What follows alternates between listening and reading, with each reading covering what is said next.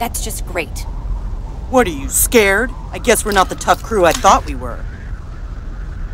I mean, I thought that killing off creatures like these was basically the entire reason for our existence. How can you be afraid when this mission is exactly what we were trained to do? And you all call yourselves warriors. Hey, what's with her? She sure thinks a lot of herself, doesn't she? And how did she get permission to carry 2 swords? That's number 11. Her name's Undine. She claims that she's the strongest warrior alive, and she carries 2 swords to prove it.